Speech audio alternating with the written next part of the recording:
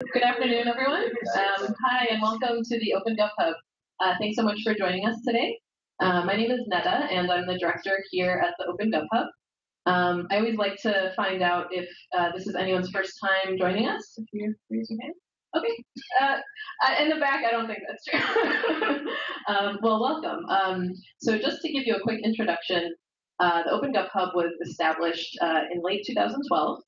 And we were set up as the first co-working community to focus on this theme of open government and open governance. And we've always defined that theme as having three pillars. So we have a community of people who are really trying to promote transparency, accountability, and civic participation all around the world.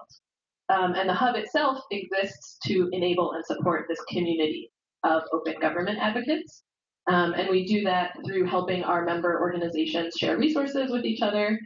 So we have this large shared office space, but also really through collaboration and community. And we've always hosted a huge variety of regular events to convene different stakeholders together around shared interests and challenges to really help this community as a whole have greater impact. So we currently have 40 member organizations and over 200 people who are part of our community. And we're especially excited for our special event today to really look at some really cutting edge research that can help inform the work that so many groups here and beyond are doing around government and development. So if you have any questions about the hub, please feel free to grab me or some of our members who are here with us today. But with that, I'll hand it over to Alan Hudson, who's the Executive Director of Global Integrity and is moderating our event today. So, thank you. Thank you, Netta. Nice to see you all here. Thank you for coming. Just a couple of words of introduction from me. So as Netta said, I'm the person who lets bottles fall off tables. I'm also the Executive Director of Global Integrity. We are in the business of supporting progress towards more open, accountable, and most importantly, effective governance in countries and communities around the world. What we try to do is we try to shape thinking, policy and practice on the governance and development agenda so that locally led innovation, learning and adaptation is centre stage. So we're super excited, I'm super excited, I have been for a number of weeks, about today's event and to hear from Yuen from the University of Michigan about her groundbreaking work on China. The kind of concrete question that Yuen addresses in that book is, and this is a quote from Lance Richard, how did China escape from long-term stagnation and political chaos into the fastest and longest and most poverty-reducing burst of economic growth in the history of humankind?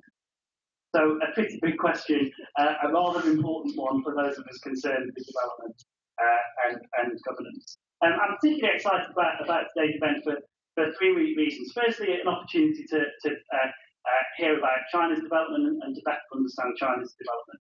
I remember at the launch of the Open Gov Hub 3 and a half years ago. Who was here for the launch of the Open Gov Hub 3 years ago? Anyone? A few? Former President of the World Bank, James Wolfensohn, was here, and he made the point that the governance and development agenda needs to pay more attention to China and Asia. I'm glad that is beginning to happen.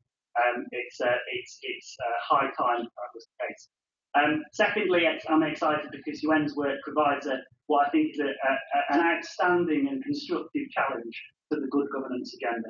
So I think that's awesome. And then also the way in which she analyses change in complex systems and looks at the importance of learning and adaptation for change in complex systems. It's super exciting. So we're going to move ahead. Yuen went first with a brief presentation about her book on how China escaped the poverty trap. Then some comments, reflections from Shanti Kalathil from the National Endowment for Democracy, who has very, very kindly and graciously stepped in at the last minute in place of Mary Beth Goodman, who is unwell at the moment.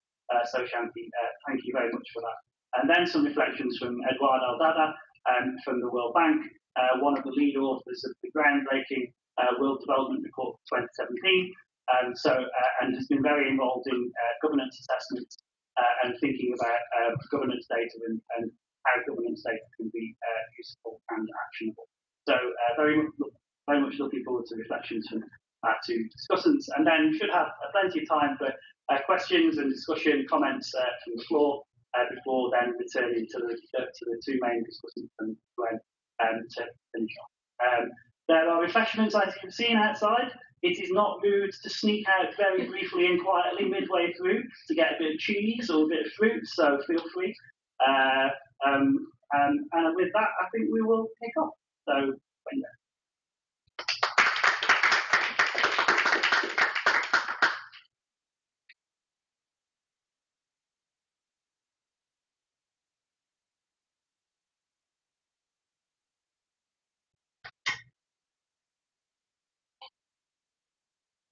Well, good afternoon, and thank you very much to Alan, Nada, colleagues at Global Integrity for having me here today. You can probably guess that this is my first time at the OpenGov Hub because I'm wearing black, the establishment color. And as soon as I stepped past the glass doors, I felt the innovative, adaptive hype, vibes of this place, and I thought I should just wear my West Coast clothing. So, despite the colors, I hope that you see that my work is in line with the innovative, adaptive culture at OpenGov Hub. So I have only 20 minutes, and I won't be able to talk about everything about my research, but I'd like to share with you a flavor of how I go about answering this big, important question, which is how can developing countries in general escape the vicious cycle of poverty and weak bad institutions? What are the lessons that we can learn from China? Okay? So this is the book, How China Escaped the Poverty Trap. And this title reflects a broader problem that we face in the developing world. This problem is called the poverty trap. What is the poverty trap? The basic idea is that when we go to poor countries, the problem that they face is not only that they're economically poor, but also because they face a variety of what we might call weak, bad, wrong institutions, right? Corruption, patronage, lack of rule of law, lack of technocratic bureaucracy, lack of meritocracy, lack of property rights, and so forth. So I use the label weak, wrong, backward institutions as a catch-all phrase for all of these bad institutions. So poor countries are poor because they have weak institutions, and they have weak institutions because they are poor. And this problem is what I call the poverty trap. Okay? So how can we get out of the poverty trap? The conventional wisdom from the good governance paradigm believes that it's very hard to fix the economy. It's hard to make poor countries rich in a short time.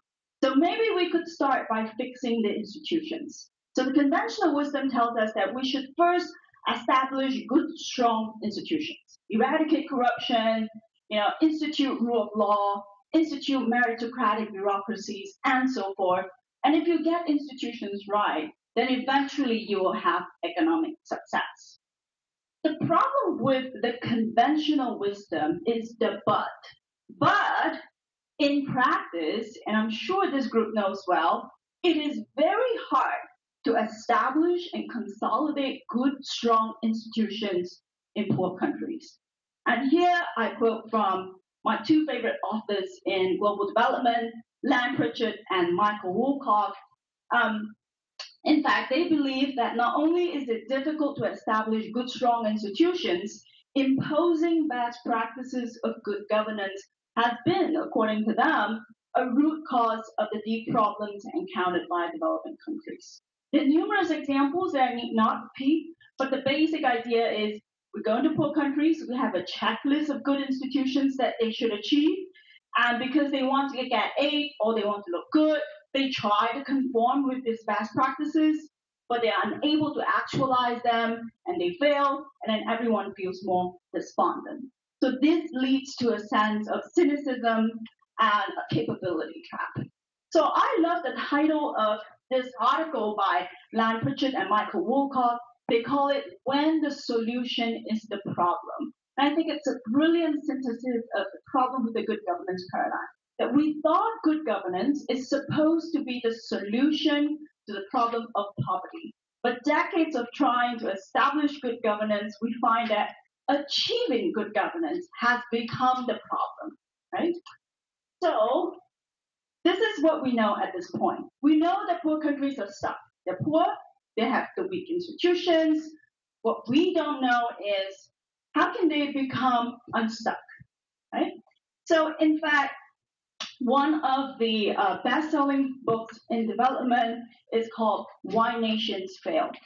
So we know a lot about why nations fail, but we don't know very much about why some nations succeed despite lacking the ideal preconditions, right? Despite defying policy prescriptions, despite the odds. So that's what we need to know.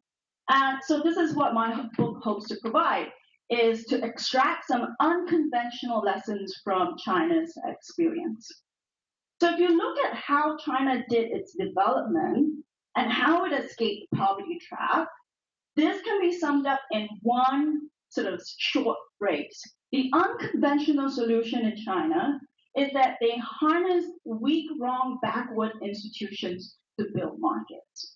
So the basic idea is that all of those attributes and features, practices, and norms that we would normally think of as problems or obstacles, they took these very same attributes, repackaged them, repurposed them, and actually made them into stepping stones toward development. And at the end of the talk, I'm going to show you that China is the best example of this strategy, but it is in fact not unique to China. You can find numerous examples of this strategy throughout Western history and in pockets of the developing world. Okay? But first, let me tell you the China story. Okay, so this is the cover image of my book. And I'm very lucky to work with Cornell University Press. The editor was very patient with me. When we were selecting the book cover, I insisted we're not going to have tigers or dragons or another picture of Shanghai Ban. I picked this picture, and you can see that it's a group of children standing on a hilltop. And I would like you to sort of make a guess. Where do you think this picture, which part of China is this picture taken? Where in China do you think is this picture taken? Wei Lin, very good guess. Anyone else? Anyone else? Sorry? Guangzhou, why did you guess Guangzhou? The shape of the mountains. Well, you know a lot about geography. All right. Wei Lin, Guangzhou, anyone else? Shanti, any guess? You're gonna guess Guangzhou by the shape of the mountains as well? Yeah, okay. So most people looking at this picture would guess Guilin, would guess Sichuan, would guess, Guizhou, which are the poor western parts of China. But you two are very exceptional. You actually made the right guess. This is Guangdong province in 1982. Right? So I picked this picture because I wanted to remind readers that only a generation ago, Guangdong province, if you go to Guangdong province, it looks nothing like this. But only a generation ago, China was in fact a very poor country. This is a group of children standing on a hilltop, and they were looking at a highway that was just being built at the time. So before I go into the details of the China story, it's helpful to review a few basic facts about China. Okay? The first fact is that prior to market reform, China was a very poor country. So this is a common misconception because we hear so much about the rise of China. A lot of people think that China probably was never a poor country, and that is not true. In fact, in 1980, in terms of income per capita, China was poorer than Malawi, Bangladesh, and Chad. Calorie consumption in China in the 1970s was lower than in the 1940s during the period of civil war. Right? So China started out as a very poor country. The second fact is that reforms began under an authoritarian but devastated untechnocratic bureaucracy. So this is a second misconception, very common, where people think, oh, because today China has a really strong, impressive authoritarian government, they must have had that government in the beginning. And because it was strong, it's no surprise that China would succeed.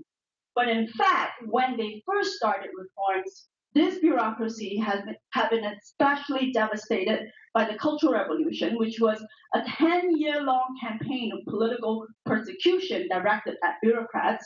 Mao himself called it utter chaos and all-out civil war.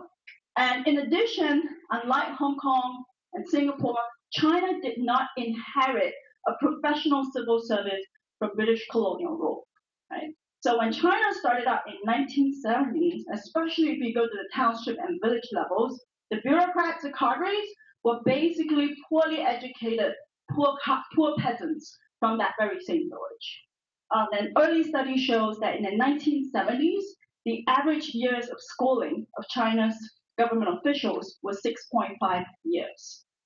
So contrary to popular impression, this is not a technocratic bureaucracy. Fact number 3, it is well known that China had lifted 800 million people out of poverty. What is peculiar is that they did this in the first 30 to 35 years without anti-poverty policies in place. So today when you read the newspaper, you'll see that President Xi Jinping has a big anti-poverty campaign to eradicate the last 10% of absolute poverty in China. And that campaign is a micro-level campaign targeted at individuals and families. But this is a new phenomenon in China. The bulk of poverty eradication in China was done during the first 35 years without any of these micro policies. And it was done through local development and local institutional innovation. So that's what we want to find out, right? Fact number 4, unlike Singapore, China is big. So the province of Shandong in the north has as many people as the entire population of the United Kingdom. Okay, so we have to understand that China is more like a continent than it is a country. So if we want to understand development in China, it is necessary to disaggregate the country. So what I do in my research is I analyze development both at the national level as well as the subnational level. So I go to different places in China, on the coast as well as in the inland, and I trace their entire historical trajectory from 1980 to 2014, with the aim of understanding what was each step of the development process. And in particular, how did they start development when their starting conditions were so poor? So because of time constraints, I'm only going to sort of tell you the story of places on the coastal part of China. So this is the part of China that opened market first and developed first.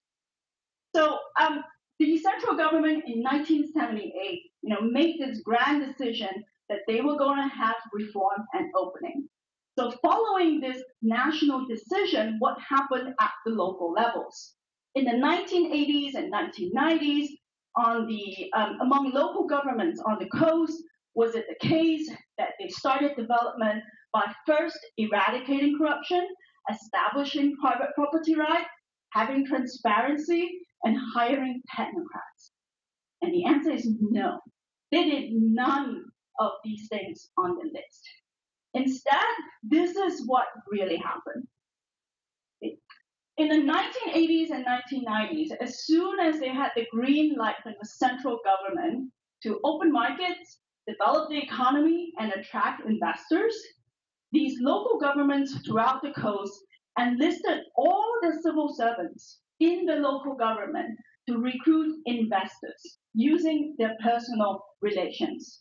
So it doesn't matter if you're in the tax bureau, the economic bureau, the health bureau, the handicap association. If you are a public servant, there are about 20,000 of them in each city, you will be enlisted in the mass task of recruiting investors. And you will do that by using your friends and relatives, calling them, urging them to come and invest.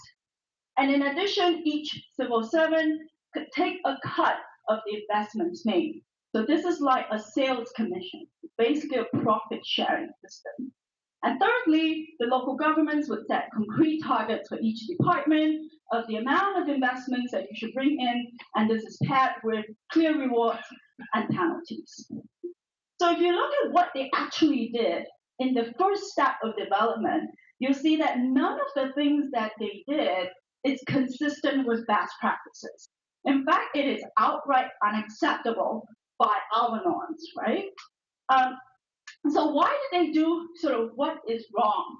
And the reason for that is you have to imagine that in the 1980s, they were starting out with a bureaucracy that is not technocratic. It is filled with people who are not professionals. And you cannot fire any one of them. This is a very common problem that you see in developing countries, right? But instead of trying to eradicate what already exists, these local governments very cleverly decided that they were going to turn it into a resource.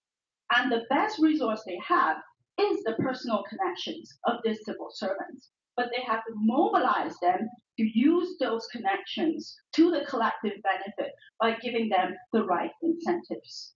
So all of these practices, even though they're not consistent with good governance, actually fitted very well with the particular conditions, the resources, and the constraints of early development.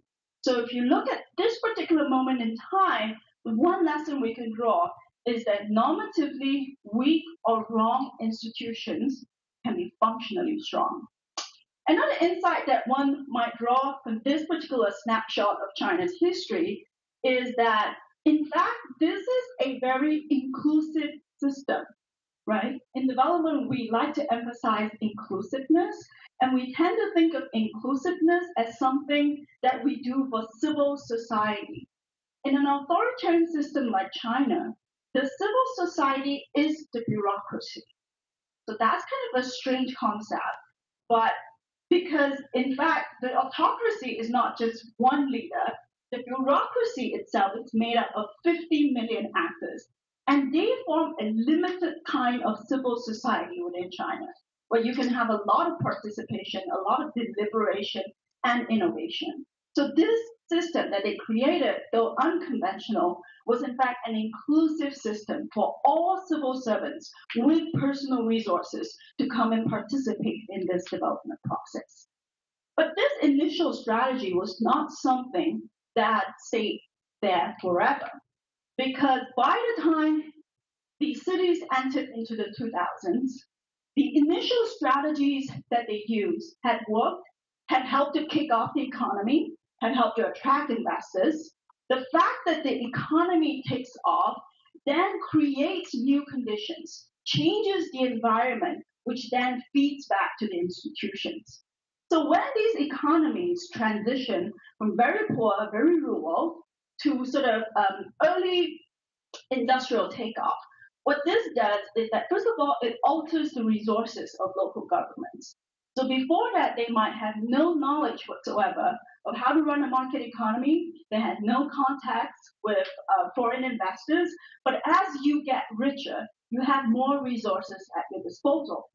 The second thing it does as you get richer is that your preferences for development change. So when these cities were very poor, they didn't care at all about the quality of investments. They just want to bring in any factory. It doesn't matter what you produce. So when that is your goal, it makes sense to ask everyone to participate in this process of bringing in investments. But as you get richer, your preferences change and you start to think, I don't want just any factory, right? I want factories in good sectors, in high-tech sectors, high-value-add sectors. And when your preferences change, what you realize is that, well, I need a specialized bureaucracy now. So the preferences of development actually changes over the course of income accumulation. So if you look at these coastal cities today, you find a very different situation. They have bureaucracies that are much more formalized and professionalized. The earlier strategies that they have used, they have now completely abandoned. And this professionalized bureaucracy, which is more consistent with best practices, with good governance, serves to preserve an established market. But the strategies that created a new market in the first place were a completely different type of strategy. So this story that I tell is very specific to China. It has a lot of China content.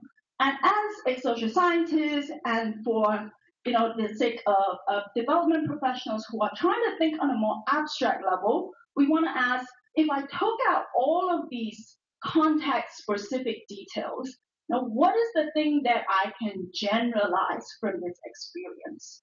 And what we can generalize is this three-step sequence of development. So instead of thinking about development as either good governance leads to growth or growth leads to good governance, we should instead understand development as a three-step interactive process.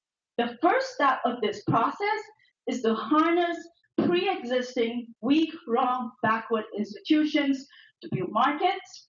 The second step is when step one works and you have an emerging markets, the emergence of markets itself will create the incentives and the resources to create strong institutions.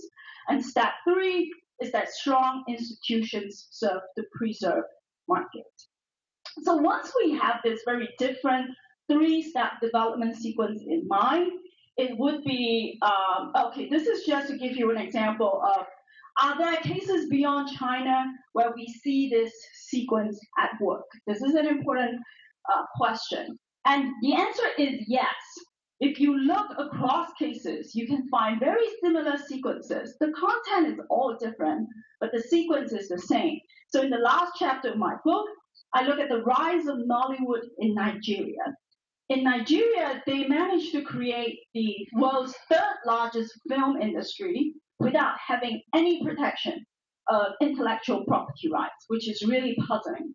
And if you look at the historical development of this industry, what they had done is that the first step was that Nigerian filmmakers actually leveraged piracy as a nimble distribution network and used that they turned the problem into a resource. So when I told Len Pritchard this example of Nollywood, I thought his comment was very insightful. He said, that's right, they have a competitive advantage in lawlessness.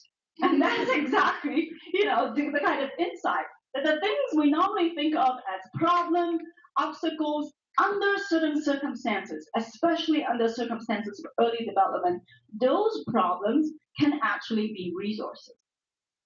Okay, great.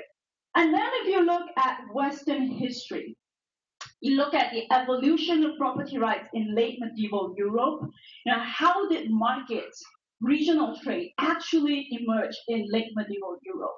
The first step of this process was actually to leverage upon communal property rights. Individual property rights is something that we see much, much later in the process of development. When they first started out, they used communes. And this is very similar to what China did in the 1980s. And then finally, an example from the US. If you look at the evolution of the public financial system in 19th century USA, and if you know anything about America's Gilded Age, that was the period of fastest growth in America, but that was plenty of corruption, right?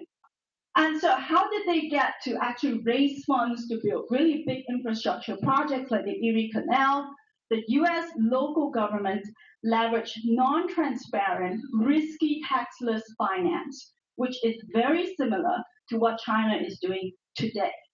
So there are many, many more examples. I could go on, but basically my point is, if you pick any case of successful development and you trace it back to the origins, not the middle step, not the late step, but the origins, you'll find that they all have to start by harnessing weak, wrong, backward institutions to build markets. And the reason for this is very simple. You can only start with what you have, not with what you want. Okay? All right. So where does the conventional wisdom lie? I'm not saying that the conventional wisdom is flat out wrong. I'm not saying that good governance is completely wrong. What my work is doing instead is to help us situate where the conventional wisdom is. So we're all familiar with why nations fail, the idea that you need good institutions for economic success. What this theory tells us is a theory about development at its late stages. So when you are a middle or high income economy, when you already have markets, you do need rule of law. You do need formal property rights, or you do need technocratic bureaucracies. But what these institutions serve to do is to preserve markets that have already been created. But the strategy of creating new markets when you don't have those ideal conditions is a completely different type of strategy. And just to iterate, you have to start with what you have instead of what you want. All right, so if we sort of are able to place the conventional wisdom in the sequence that I laid out for you, I think it's helpful to highlight sort of three fallacies of the conventional wisdom, which sort of points us towards changes that we should make either in our concepts or in the practical work that we do. The first fallacy is that a lot of the conventional wisdom is sometimes ahistorical. We forget that the simple fact that rich countries did not start their development by using institutions that they now have. Right? So if you actually take history seriously and you look at the historical work, or you even look like Karen Chang has written a book about kicking away the leather, that makes a very similar point. You take history seriously and you look at their first steps, it's not true that they built markets by using the institutions that now exist. The second fallacy is that we conflate different stages of development and we incorrectly assume that preserving markets is the same as building markets. So logic is we look around our society, we look around the US, and we see that these are the good institutions that are correlated with economic wealth. So we assume that this must be the same institutions that we need to create new markets. But in fact, the task, the challenges of creating markets and preserving markets are completely different. Therefore, the institutions and the strategies that fit this different task must also be qualitatively different institutions. 2 minutes, great. And then the final fallacy to point out, I think, and I want to emphasize that, is that a lot of the conventional wisdom judges the goodness of institutions by only one benchmark, that of the rich. Right? So when we go into developing countries, to developing communities, when you have only one benchmark and you think that Denmark is the ideal, is 10 over 10, and you go to any developing country, all you can see is problems. Right? All you can see is that they do not have what Denmark has. But you are unable to describe what is it that they have. Right? And because of that, we blind ourselves to the development potential of institutions that already exist in poor countries. Great. So last slide, I have 1 more minute. Policy and research implications for open governance. I'll just going to highlight and iterate 3 points. The first is that I had this wonderful illuminating conversation with Alan. We talked about what do we need for better open governance, which everyone here is working for. And I think the first condition of open governance is that we need to be open-minded ourselves. Right? Very often when we work in development, we feel that the problem lies with the poor communities. The poor needs to change. But in fact, oftentimes, since we are the external actors, we need to change first. And we need to challenge some of these normative biases and assumptions that we have, which ultimately would impact these societies. The second point I'd like to make is that we need to do more research on how markets emerge in the absence of, rather than through good governance and state capacity. Of course, in an ideal world, right, if we could go to developing countries and make them have good governance, in a very short time, our problems would be solved. But we know that the reality is that that is very hard and it's not going to happen. So what we really need to understand instead is how can you create markets despite the lack of the ideal conditions that we are wishing for. And the third point I'd like to make is that we can make a lot of improvements by developing multiple benchmarks of good governance. So in the realm of good governance, we know there are a lot of measures and indices being made. The standard way of doing these indices is that we use one benchmark, the standards of capitalist democracies. Denmark is a 10 over 10. Right? And every country is being evaluated by its distance from Denmark. This particular practice, which is very common, really limits our ability to learn and to adapt. And let me give you a simple analogy. To do this, to evaluate all countries in the world by their distance from Denmark, is like evaluating individual by how male you are, right? So it's like, if you're male, that's perfect. That's 101. And if you're not male, I'm sorry, I don't have a name for you. I have to call you non-male, right? And then because you are non-male, my logic is you can't do what males do because you are non-male, right? And so the way we measure things, the way we think about what's perfect, what's a benchmark, what's the right way to exist, actually really shapes the way we see the world and the way we are able to use resources and people that exist. So I'd like to make a case here that we can have so much room for improvement, so much room for adaptation, if we can think about some of these items that I placed on this slide. So on that note, I thank you very much for your attention and look forward to learning from your reactions.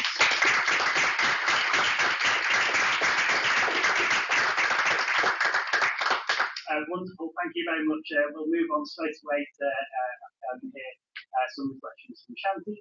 I'm sure there will be lots of questions and comments from the audience. Firstly, Shanti, and then Edward. Thank you. Yeah.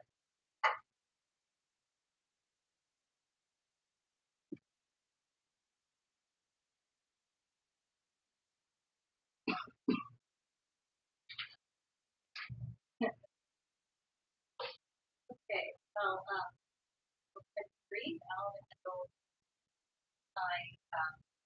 thank you so much for giving me this opportunity to respond to this. As Alan mentioned, I am here filling in at the last moment for Mary Beth Goodman, who I originally came here along with Yuen.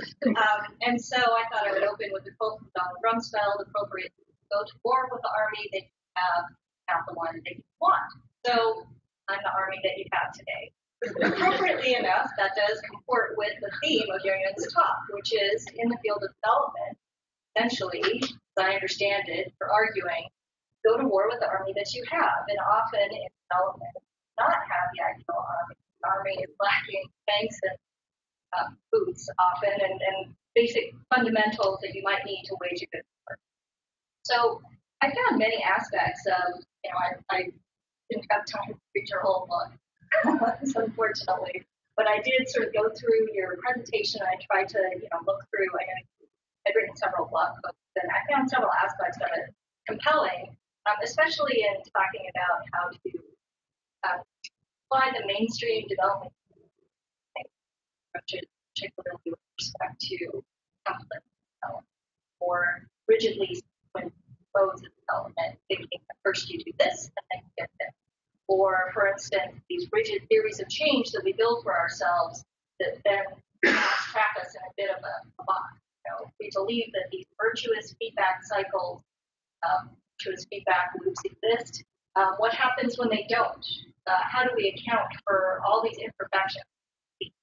So, well, I think it's useful to have a framework to think about these issues. I also think it's incredibly important to have what I know Alan would champion as an adaptive learning approach, right, to good governance. And in fact, I think you'll see a lot of that type of more nuanced approach reflected in the latest World Bank WPR. You have to have this more adaptive approach to development. It's really paramount part of the vice writing, I thought. So essentially, how do our desires for what should happen get there? But before I go further, I should do two things. First, I'm just speaking in my personal capacity here. My views do not reflect my.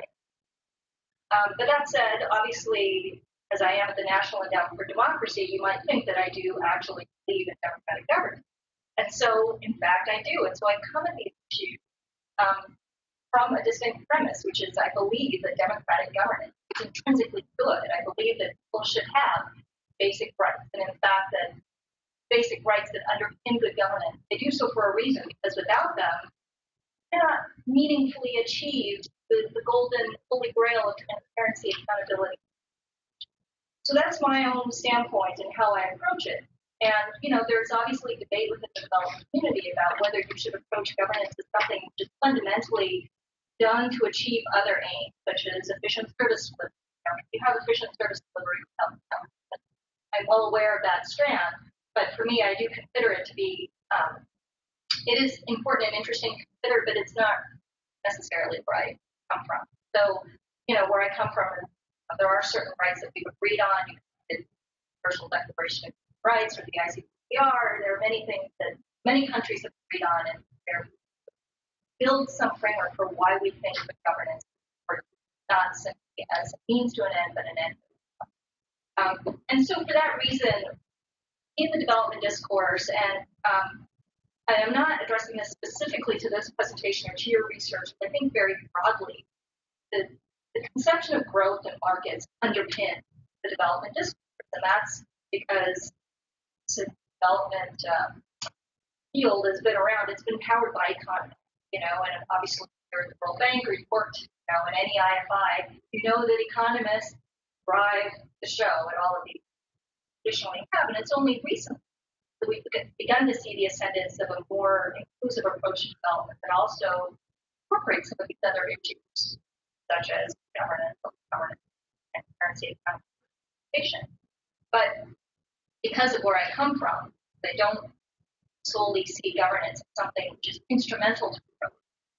Measuring everything by that metric of growth in markets, or using growth in markets as the dominant metric by which to judge the success of development or not, I feel like we have to wrap in some of these other perspectives, or at least this other perspective about what else are we accomplishing or not accomplishing aside from growth. Because the word growth can often conceal a multitude of sins. And I'm a former financial reporter. I used to write about markets all the time. But there's a lot that happens in broad economic measures which are not captured.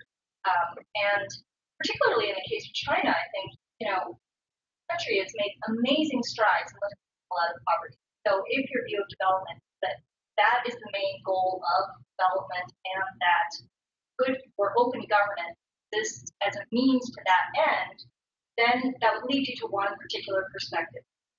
I think looking broadly at growth in China, though, have to also consider the ways in which other aspects of growth have been not quite as savory, such as growth quality, for instance, which I'm sure you're familiar with, but it has been striking, and China is now one of the more unequal countries in the world, despite the growth of its middle class and poverty. And I would also turn to, I guess, this is connected to the idea of using imperfect institutions, weird, backwards, whatever your terms are, right? And the idea that, you have to be realistic that sometimes in developing countries, institutions are corrupt, and maybe you need to do the best with them that you can to get to another phase whereby you can strengthen those institutions. And in China, I think the jury is out as to whether that's really happening. And certainly you can talk to a number of China experts to argue one way or another.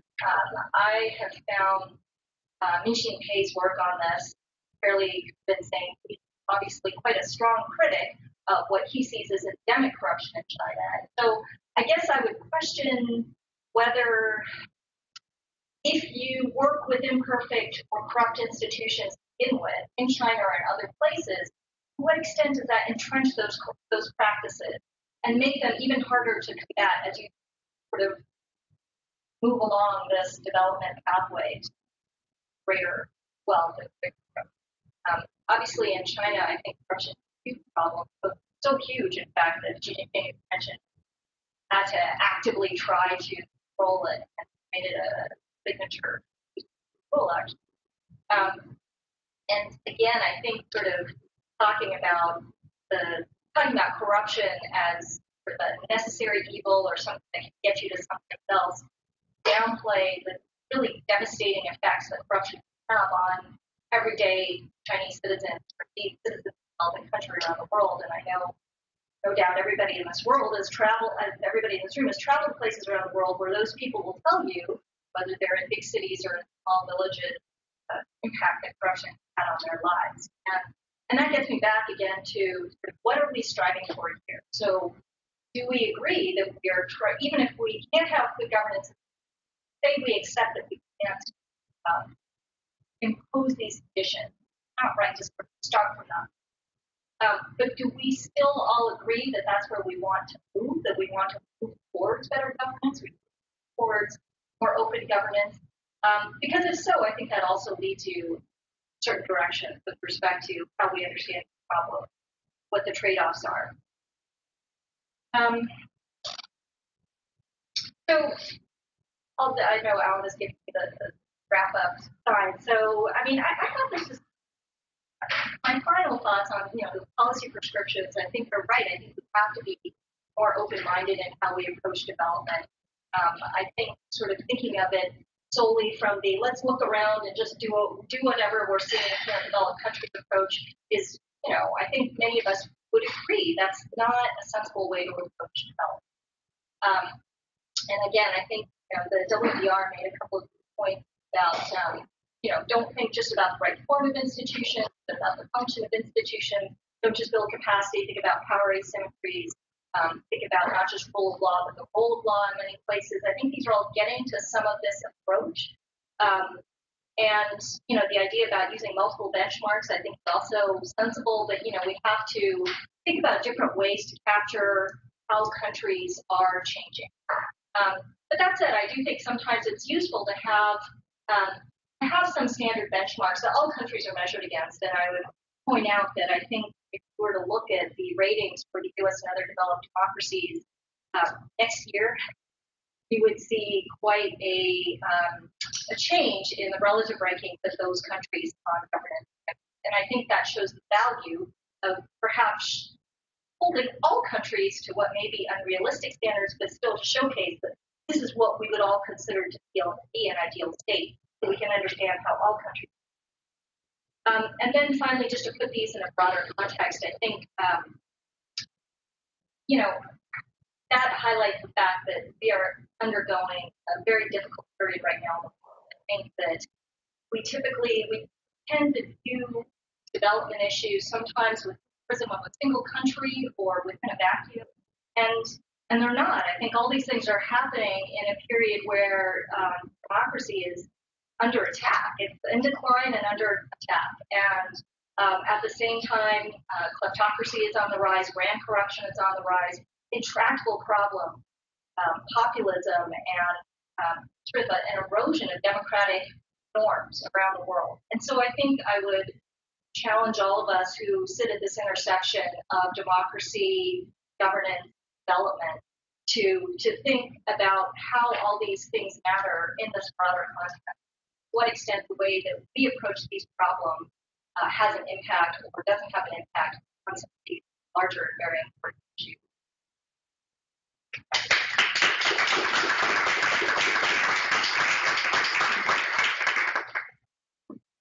Thank you very much, Shanti. Turning now to Edward.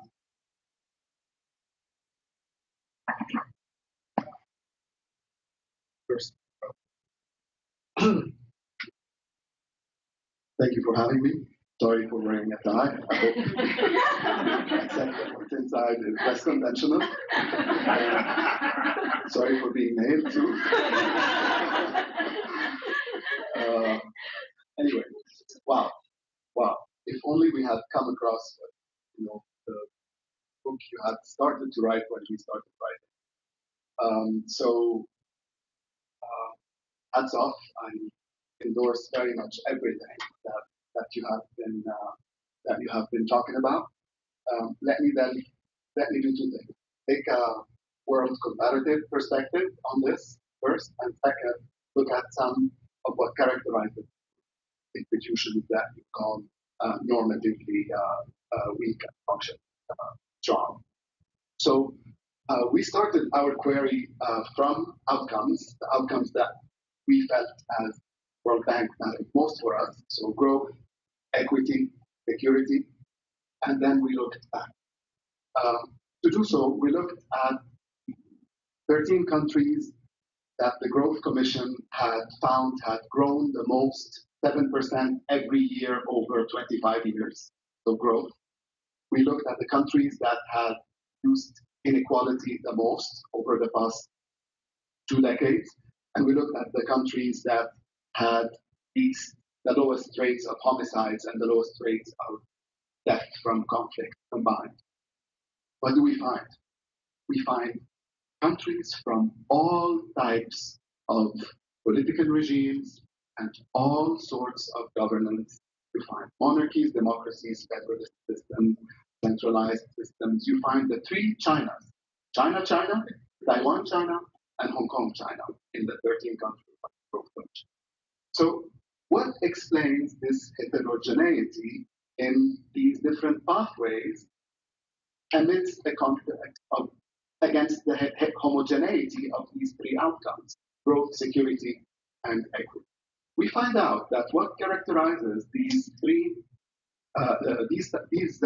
all these countries, regardless of the type of regime they have, regardless of the form of the institution that they have, regardless of their governance, the trappings of their governance, was that their institutions were fulfilling a certain number of important functions, which we delved a little bit deep into, and adopting a game theory framework, but also looking a lot at history,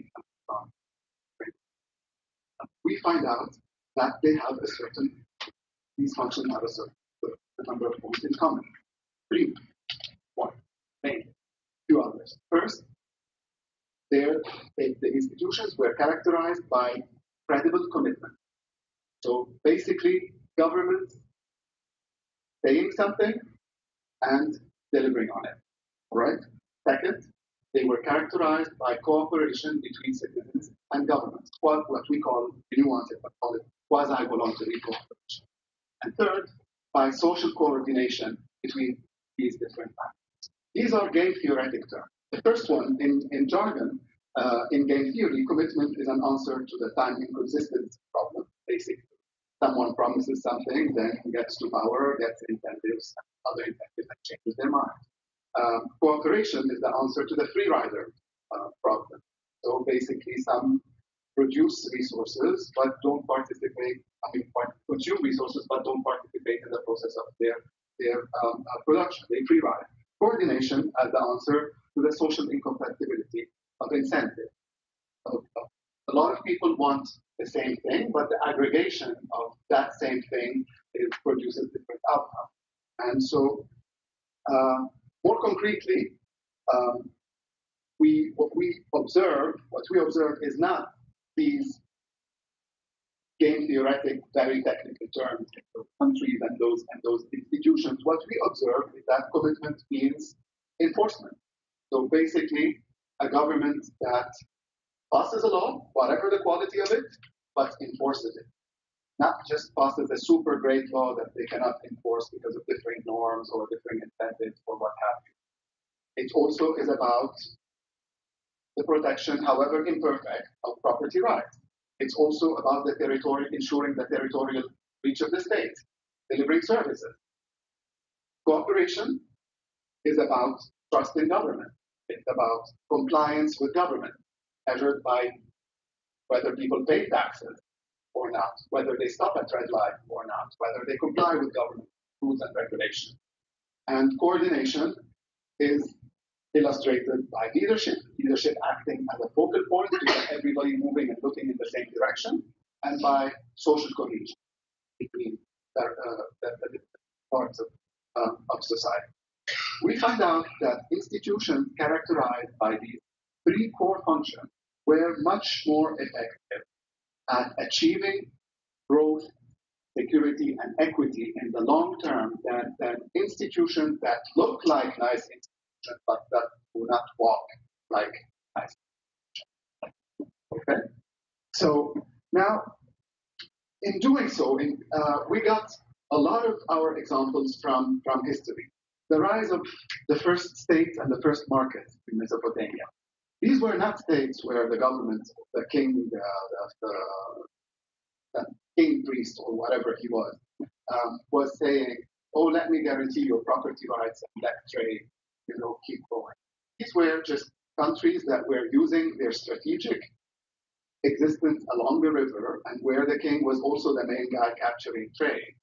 But we also looked at the first institutions that arose in ancient Mesopotamia and ancient governments were not providing health and education services or respecting human rights. They were doing only two things: taxation and conscription.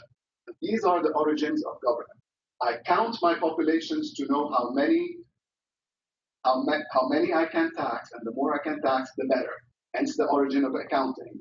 And I count how many able males I have to basically force them into conscription and go make more wars to enrich myself. And hence the first civil service.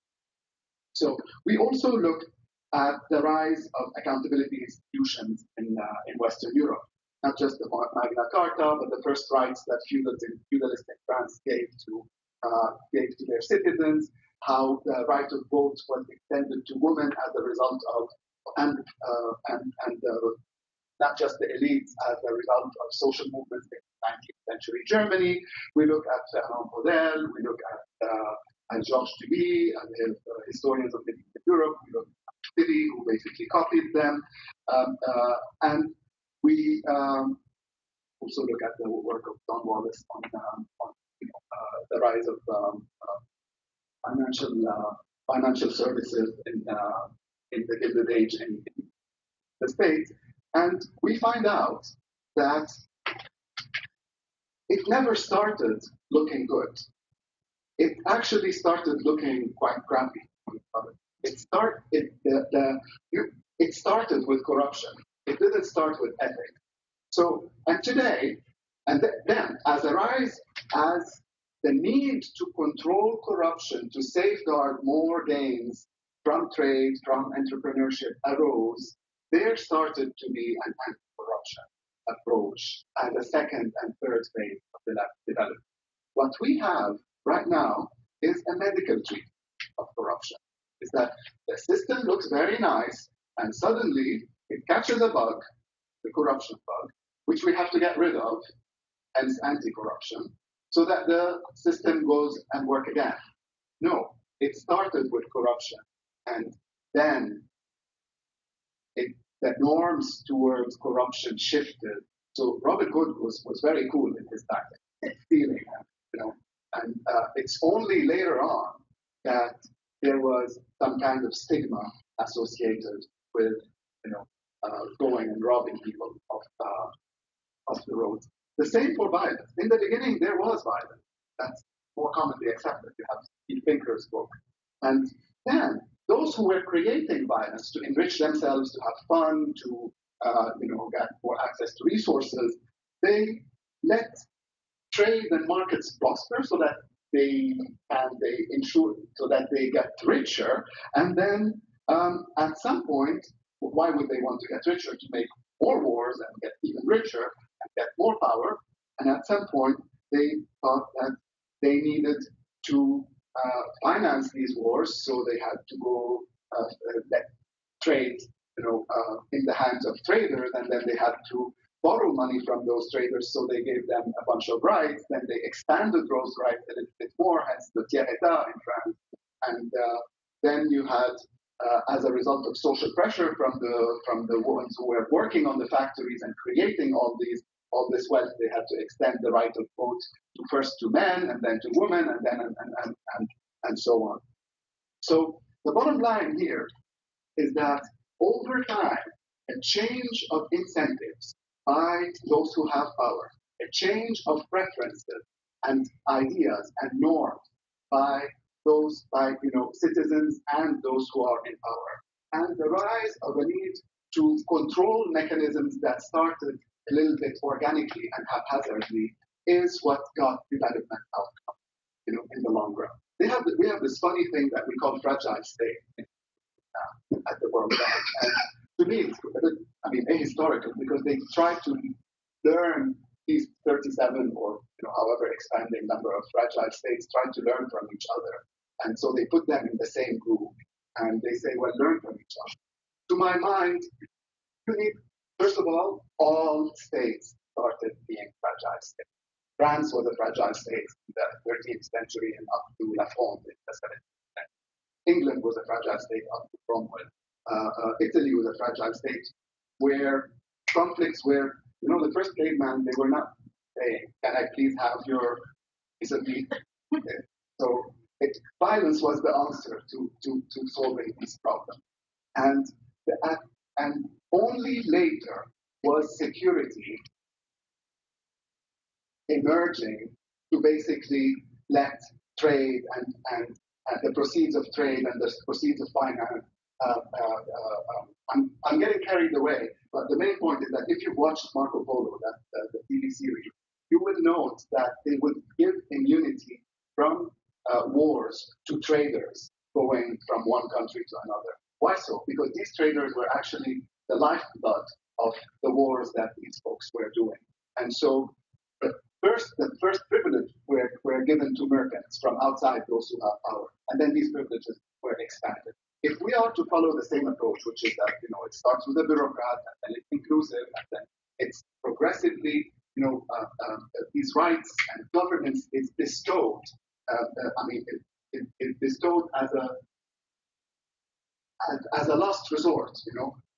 You get to a situation where incrementalism is the name of the game, and where it starts bad and then it gets fixed over time. And so when we look at countries today and we expect them to develop in 40, 50 years, you have to look at these countries that resolve the problem of violence. Switzerland, for example, they kept fighting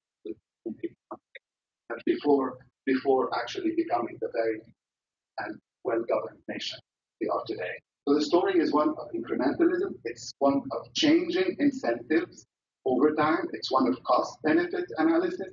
It's one of rising contestability. It's not one of here's one standard and let's all work in a shiny, hand in hands to get. So thank you again. That was awesome.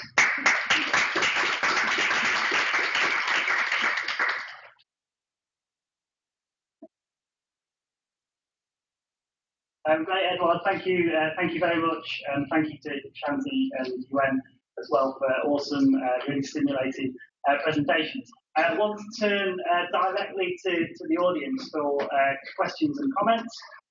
Please let me know if you want to jump in. Also, can you start off by saying, letting us know who you are and what organisation you're working with, and let's try and keep, please, comments and questions brief so we can give everybody a chance to get in. Is this the microphone? Yes. Thank you. My name is Amparo Yuen. I work at the World Bank. I help our client countries open data program. My question is about the tools that China used to implement this policy of turning all the civil servants into agents of investment attraction. So one of the problems that often happens in developing countries is you agree to a law, and Congress passes a law, and the moment that the law is passed, the problem disappears, and obviously it ain't like that. So how did they implement this? Was there a law? Was there an executive decree? Was there a memorandum to every civil servant? Henceforth, you shall thou do this, and how was implemented in practice? The commission that they got when they got investment. But the devil is in the detail, and I want to know where it goes. So we'll collect 3 or 4 questions and then give people a chance to. Okay, my name is Guy Afonusi with United States of Africa 2017 Project Task Force. Thank you very much for all the offer also. Very interesting. When I was a lecturer in Africa about development and change, one example I give is this, and you did it very well in a different sense. Present an hammer and ask somebody, this is a hammer. What is it for? You tell everybody telling you it's for hammer something here. I say, have anyone of you thinking about it as also a modern weapon? Okay. So that's what the weak institution, the Chinese Communist Party, did by transforming those weak institutions to doing something else, create capital and entrepreneurship. Second, how can you apply that China in Africa? It will not happen unless there's a political federation. Think about it. And you World Bank people, think about it. You all are just, what they say, like those 20 monkeys in the room. Never know, they keep on doing the same thing. You never know why it was set up originally. I think we pass to the behind. Hi there, my name is Lakshmi Kumar, and I'm a graduate student from the Fletcher School. And I think my question is the broader question of development. We talked about your institution at a lower level, at a mid-range level. My question is that, and even at the higher end of development, you see that institutions seem to be failing in some ways, like this rise of populism, the failure of the climate accord with the US pulling out. So our national and supranational institutions are failing, and yet we are pushing everyone towards those same types of institutions. So should the discussion on one hand focus on like these early stages of development institutions, but shouldn't there also be a rethinking and perhaps a harder look at these higher level institutions that we all seem to be moving towards? Also, just a quick point. I was going to say also, I really like what Shanti said. I'm from India. And we often say we want to emulate China, but the thing is, development is not development without factoring the human element in all of it. So it's just like side note. Thank you. Let's take one more question in this round.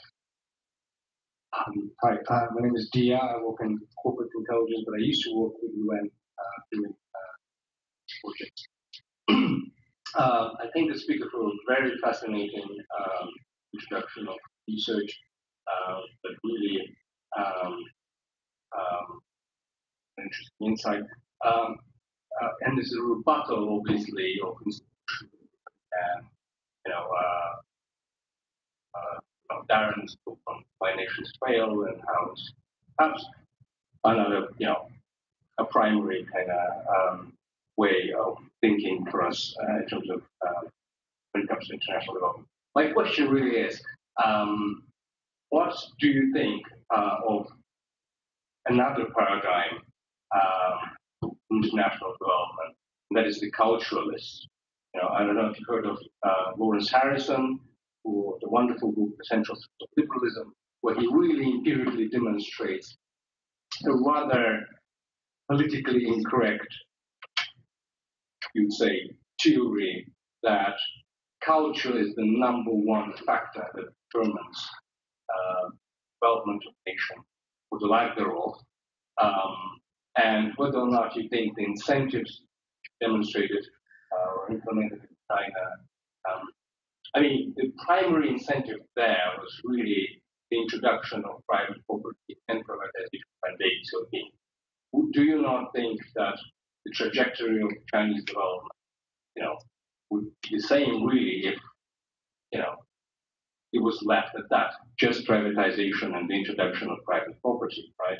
Because, you look at China or Asia broadly, really, the Han Chinese, an ethnic group, have succeeded economically everywhere, not only in China, were mentioned here earlier, but look at the Chinese ethnic minority in the Philippines, one of the most poor countries in Asia. The ethnic Chinese constitute only like 5% of the country's population, and yet they control an overwhelming majority of the country's economic resources. There are other examples of other ethnic groups that have succeeded, rather than not. What is your response to the cultural thing? Thank you. Very good, thank you very much.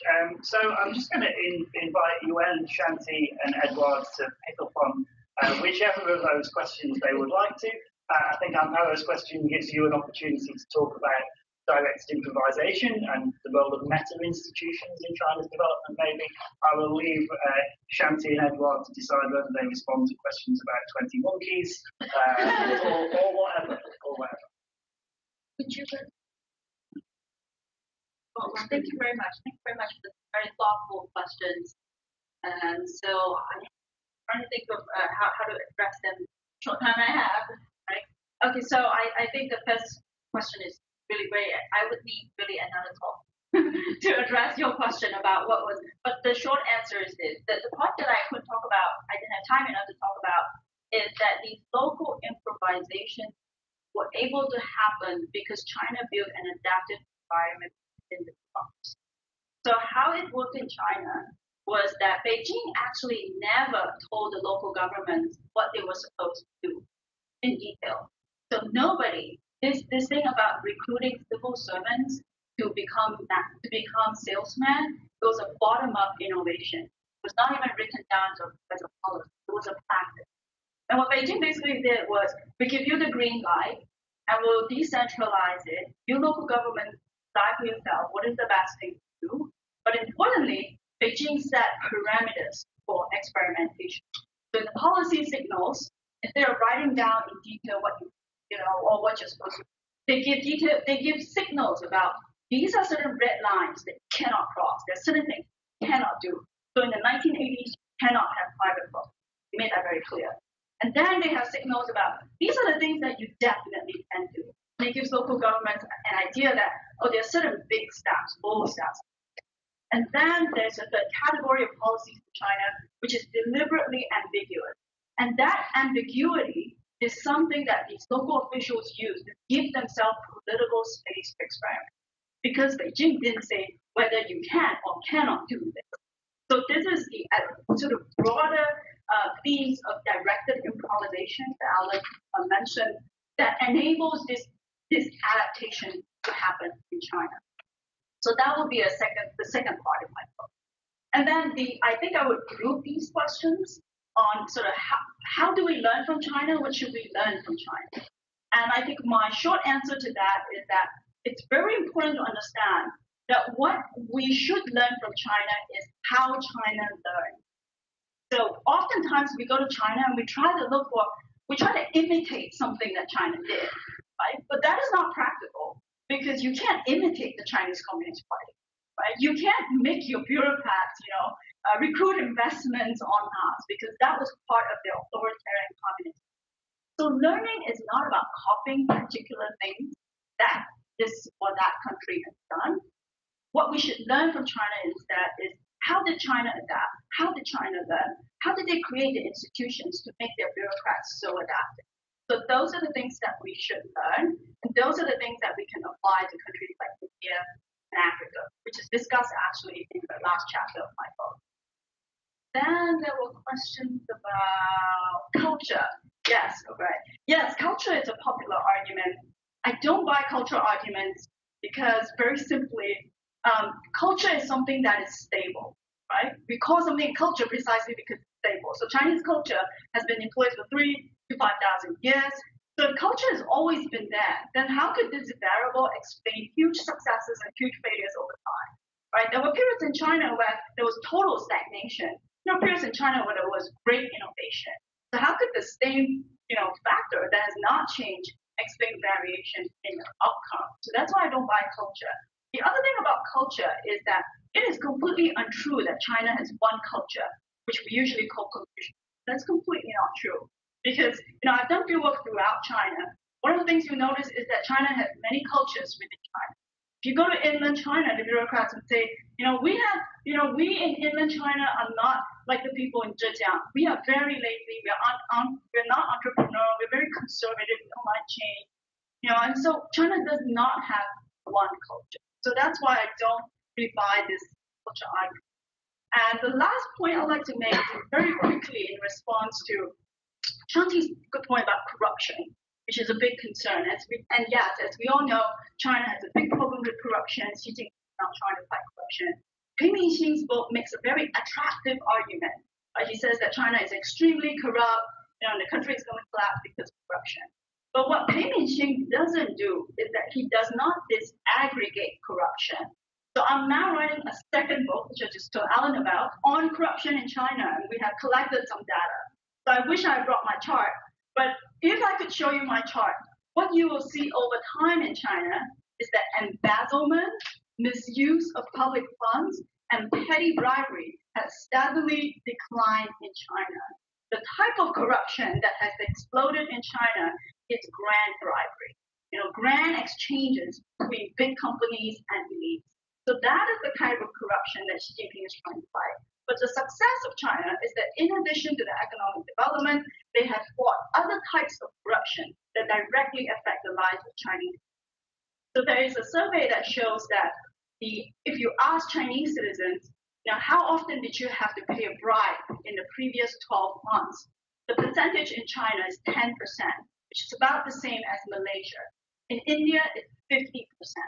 So you have a different structure of corruption in China. And it's very important that we disaggregate this concept. I'll leave it at that. There's so many points and so many questions. Let me just try to have a very brief framing thought, which is, for me, I think the context matters quite a bit. The context of what political regime we're talking about, what type of regime we're talking about.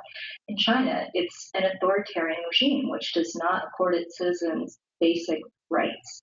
And so I think I can't disaggregate that from the findings here. And it's also impossible to sort of prove the counterfactual. What if it wasn't like that? What would have happened? In that sense, we just kind of have to do what Yuen has advocated, just look at what the actual situation was and what we can learn from it.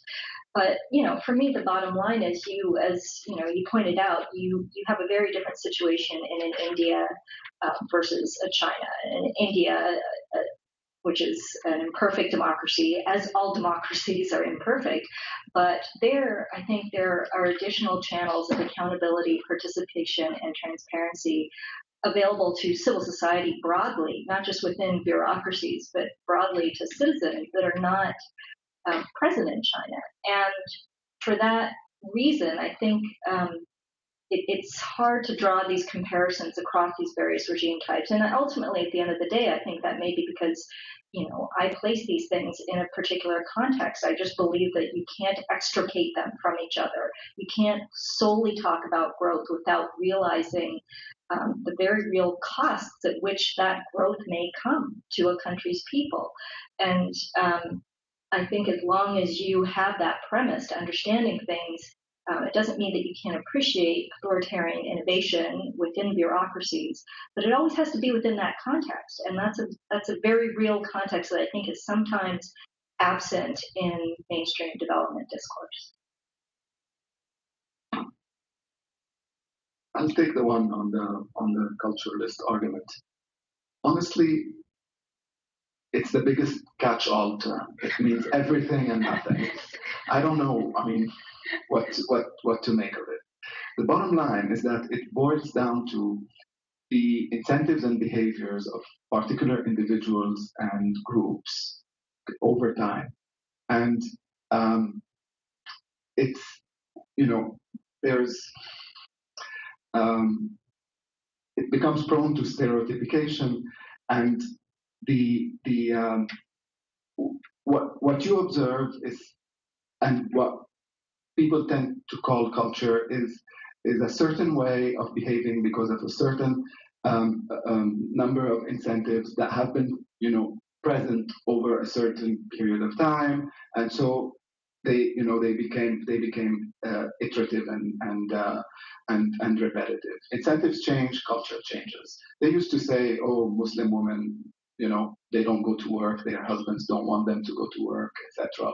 You find the first thing you find when people get in a certain situation, refugees, they lose income, they go into a certain through a certain transformation, women start working, and so it's incentives that have changed.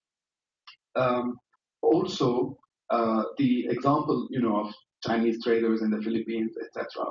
It has to do with fulfilling these functions that I was telling you about. One of those functions is social cohesion.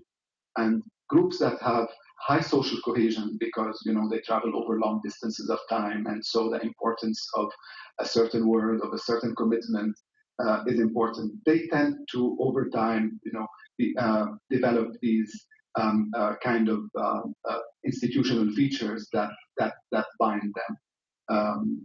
The same for Lebanese in West Africa.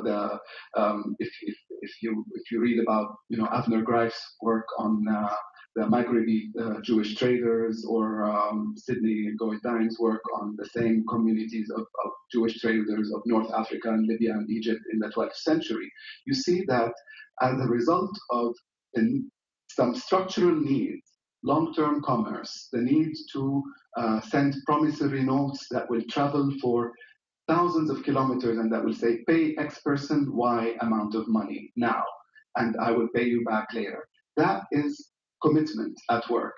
That is social cohesion between groups based on trust. And this is what gets you the long-term development outcomes that we're talking about. Very good. Let's take another a quick round of questions, please. Anders, and then first your. Hey, I'm Chris. I work for National Resource Governance for Brexit, also for Denmark. Sorry about that. I do think so. And I'm very hard seeing sort of the incremental improvements of bicycle lanes in DC. It's very difficult to get to that. But anyway, fantastic discussion. Also really great information from all of you. I was curious about the examples of I guess two questions. You mentioned Hollywood as an example. We also see a lot of structures and innovation happen around what you could potentially call corrupt activity. So in Nigeria, for example, we have an oil sector that's incredibly creative. You have pipelines where the oil is pumped for one way, actually it goes the other way, and nobody really knows why. So creativity and ingenuity and innovation certainly also happens in criminal enterprise. I guess one question would be, when does it happen to create development, and when does it happen to create entrenchment and rent seeking? I think the second question would be, a second question that I'd be interested in is, what type of dynamics do you think is at play in China in terms of kind of keeping competition between civil society actors or cities and regions within China? Because it seems that one of the dynamics might be that if one region rise, then the Chinese monopolized state would distribute power and investments to other regions, and in that way kind of keep things going. So I guess those were the two questions. Well, I'm here under false pretenses. I just heard from a friend last night that Dr. Yuen was speaking here, and I wanted to come and hear. So I don't have an invitation, so I have been guilty of adaptive something or other to get here. My name's Mark Hyman. I'm the chairman of the Afghanistan Anti-Corruption Committee. And I really enjoyed your book. I mean, I really think it's a tremendous book. The question I'd like to ask here is, you said just now, what we want to learn is how did China learn to create these sorts of institutions?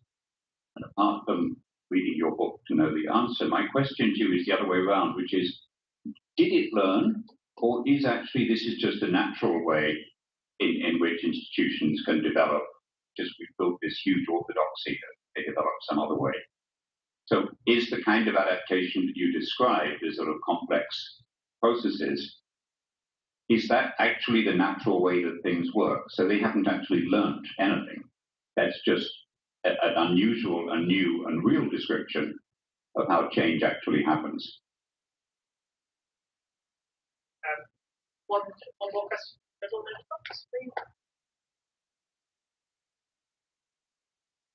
Hi, my name is Hadra Saeed. I am not a social scientist, don't really have a public policy background. I'm a physician, an eye surgeon at Mass General, and happen to have an interest in this sort of discourse. And this might be a naive question, but I'm wondering, how do you or can you harness without embracing? Maybe they're synonymous. And if they are, then I guess we're actively making that choice of embracing and hoping that it eventually leads to good governance. But are they synonymous? Any more? Thank you for that amazing question. Any more questions to the audience? I'm just curious. Sorry, I was curious why you chose poverty as a measure, rather than a broader measure which included inequality and environmental issues. Can you just say who you are for the Sarah Latif? I used to work for the World Bank myself. And those in 2016, a really outstanding review of the evolution of the World Bank's thinking on governance over the last 25 years, which is really well worth it. So thank you for your work on. Any more questions from the audience before we move? I'll just squeeze one in for any of the panelists. I just, the thing that's in my mind is like, what role for citizens? Like, what are the lessons for people outside of government? I was really intrigued by this notion of like the civil service as civil society. I think we could talk about that at length, but just any of your quick reflections on kind of what are lessons here for citizen engagement outside of government. Great. So thank you, Neda. That was the one thing I wanted to bring as well. I thought it would be amazing another time to have a discussion between you, involving you and Lily Tsai and her book about democracy, about accountability without democracy, and to kind of get those different perspectives on things. So I think we'll leave the last word to Yuen. So I just want to give Edward and Shanti an opportunity to respond to anything from other discussed comments or from some of the comments from the floor. I really love the question about whether you can harness without embracing. I think that's very valuable. So any final thoughts? I'll take the one on the road to Denmark. So indeed, you can have institutions that satisfy these criteria, the one Yuen was talking about, and also these key functions of institutions that we talk about in the WDR, cooperation, commitment, coordination, and they can lead to very bad outcomes. And that's because, we're not making a judgment on the quality of institutions themselves in that case. Slavery was characterized by huge commitment of, those who were implementing it. The mafia is an example, a supreme example of commitment to, the boss and to, coordination among people. If you read Peter Leeson's really nice book on pirates, The Invisible Hook, I strongly recommend it. It examines mechanism of cooperation and defection and how pirate bosses used to maintain commitment among their troops, to engage in ever repeating piracy enterprises and solve the free rider problem, which is that once a pirate had his share, he would basically had an incentive to go and start his own, pirate team. And same Venkatesh's work on the gangs in Chicago and how they enforce discipline among themselves, and prison gangs in California. So Gambetta's work on the mafia in Sicily. Actually, the nicest example of functions mattering more than form come from enterprises that get together to do really bad things, not good governance. So, however, what you see is whatever objective that you want to achieve, growth, security, equity, piracy, etc., to be successful in that, and regardless of the normative, aspect of the objective, it's the function of it that trumps the form. These institutions that we see today in the West, democracy, etc., they arose and they acquired these particular forms because there was a reason for them to acquire that form, unfolding over thousands of or hundreds of years. And the ones that arose differently in other parts of the world and took really different forms also are fulfilling particular functions. So it's just about being mindful of copying that trapping, this whole isomorphic mimicry argument. It's a cute phrase, but it doesn't really go into the deep reasons of why these exist, and neither have I today. That's another subject. But just being mindful of not copying the way things look like, but asking the question of why is it they look like this, and what function do they fulfill matters.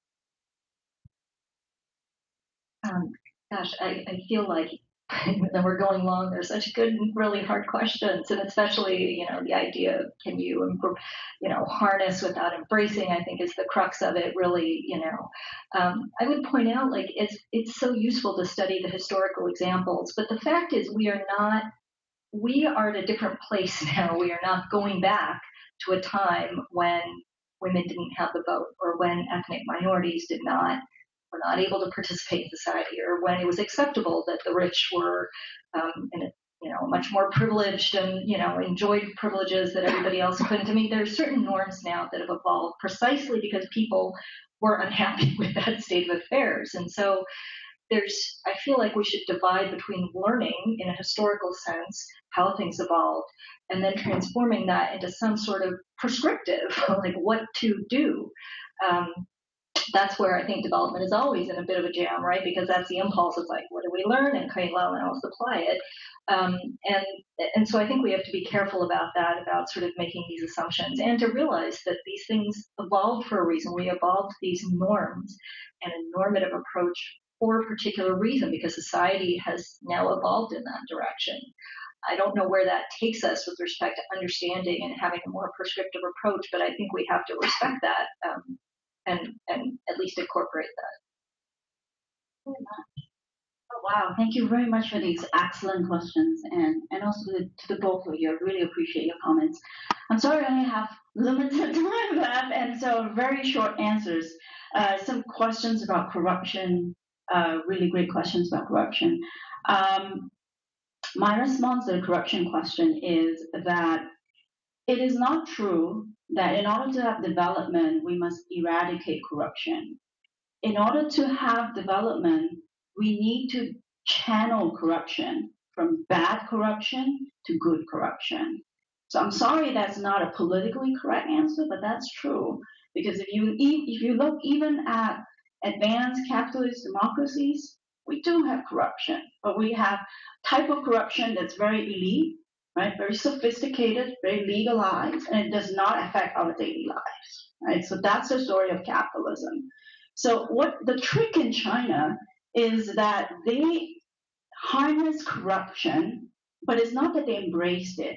The structure of corruption in China evolved over time. So that's the story that is waiting to be told in my second book. But the basic way that they did it is through carrots and sticks. So they had the incentives part.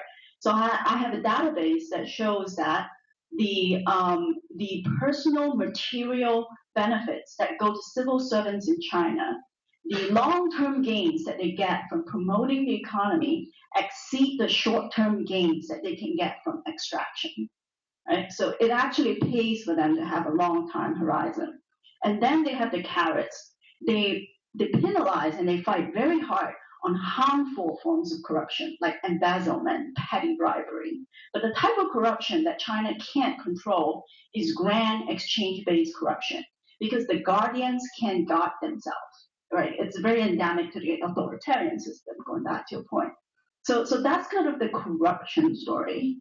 And then, Mark, thank you so much for coming. Mark wrote a wonderful blog that I highly encourage you to read, and that's how I knew about his work. It's called The Unhelpful Nature of Corruption. And when I read it, I was like, yes, finally someone wrote it. And his basic point is that a lot of our research on corruption is about telling more stories of corruption and failure. Right? Poor countries are corrupt, it's a terrible situation, but then there's really just sort of no way out. Right? So I really appreciated his blog. But his question is about learning. So I'm going to address that. The point about, I think your question was, if China just let things be, would it have learned anyway? Would it have evolved anyway? And that goes to the sort of second part of my book about directed improvisation, which is that in order to learn and adapt effectively, you do need to have structure. You do need to actually design the right institutions. So it's not like, anything goes, free for all, and you learn and you adapt. So if you go online and you Google the word directed improvisation, you'll find it appears in 3 settings. First is my book, and the second is it appears in performing arts, right? Because if you actually know artists and directors, it's not true that because they're artists, they're very freewheeling, they do whatever they like. No, artists are really strict people. Yeah, they're very disciplined. And that's why creative improvisation actually appears in performing arts. The idea is that in order to be creative, you need to be very structured. You need to create the right environment, the right incentives, the right rules. And the third setting in which you find the term directed improvisation is machine learning. And this is another area of my research. Because in order for you to teach the machine how to learn, you also have to give the machine rules. Right? So this is actually at the crux of what it takes to learn effectively. It has to be a combination of freedom, but also with structure and with rules. And what we can learn from China is how they combine these two things. Right? And then the final part is a really fascinating one. It's actually something that just came up as I was talking, which is that we often think that promoting transparency, open governance should be targeted at civil society. Our understanding of civil society is citizens. But I was thinking, in my understanding of China, oftentimes the civil servants are the civil society. They are the ones doing the innovation, the participation, the inclusiveness, the debate. So I think it may be very important to actually bring them into our understanding of civil society and encourage transparency, participation, and innovation within the government. So on that note, thank you very, very much for this wonderful conversation. I learned tremendously, and thank you, Alan.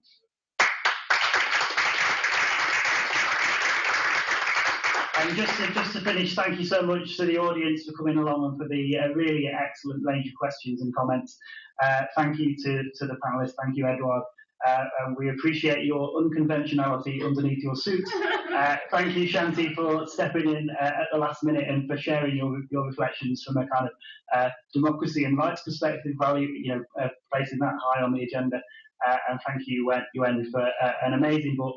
I read the whole thing. That doesn't happen very often with 350-page books. So I read the whole thing. I thoroughly recommend it. So I have a spare copy. Maybe I should do a lottery for the spare copy. Thank you all for coming. We look forward to welcoming Yuen again, maybe to talk about varieties of corruption and good and bad corruption, and seeing how that discussion goes. Thank you very much, everybody. There's lots of food and some drink to be had, so do help yourself on the way out. Thank you, everybody.